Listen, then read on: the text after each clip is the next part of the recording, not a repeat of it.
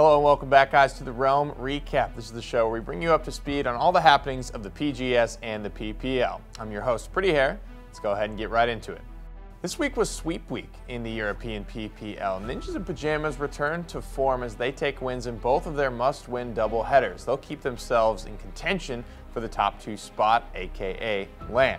We saw Lazy back playing some Eevee and everything just looked good for the Ninjas. Even though it was nothing but sweeps, this weekend was still a ton of fun to watch because we got to see many off-tank players flex on the DPS, including Grandpa Spunky, who graced us with his presence on Leon, showing great valor and enlightening us all that he can do more than just heal. Top that, Fox. North America this weekend was a bit more competitive, but unfortunately for SK, their hopes at LAN are dwindling now as they lost one of their 2 in the doubleheader. They sit now at 1-3. Envy and G2, however, are still undefeated, so they'll face off for the top spot going into week 3. However, I got to say, G2 looked absolutely dominant this weekend. They truly look like a championship roster once more.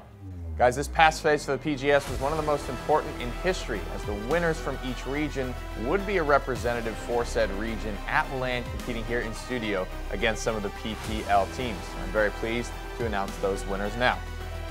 In Brazil, we had Space Station Gaming take the W, Blazing Hussars of Europe, Chromospace from CIS, Gangstars upset Toxicity in North America, Kanga by a narrow margin in Oceania, who else but Burrito in Latin America, and of course the Wolfpack down in Southeast Asia. That's going to do it for my end on this week's Realm Recap, but don't worry, my good buddy iHoldShift, one of our great community content producers, is going to be doing a more extended cut version of this show where he takes a more in-depth look at each of these matchups from the weekend. He hosts that show 9 p.m. on Tuesdays on his live stream, so be sure to drop a follow and stop by. Thank you guys so much for watching, and I'll see you all next time.